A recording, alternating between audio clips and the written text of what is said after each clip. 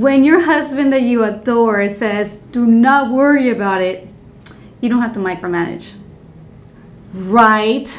So yes, right? That'll be amazing. That'll be the awesome thing. Don't worry about it. Okay.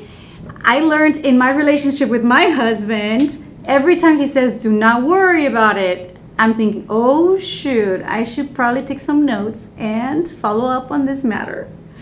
I learned that we have different strengths. The beginning, it was learning about each other, and I really appreciate knowing what he does. He's a visionary. He sees the big picture. He's a go-getter. He'll get things done. And in the way, you need someone also to be, piecing it all together, being specific. So for us, we learned who's good at what, and it has helped us so much. So before I was getting a little bit upset, I will say, don't worry about it. You forgot about this detail. You forget about that. But I learned that we need each other. I can't be without him and his strengths, and he can't be without me, of course, right? So I think now it's a clue for me. When he says, don't worry about it, that's when I say, you know what? This is where I come in the picture and take action. Don't just leave all this stress, all the decision making, all the follow-up on him.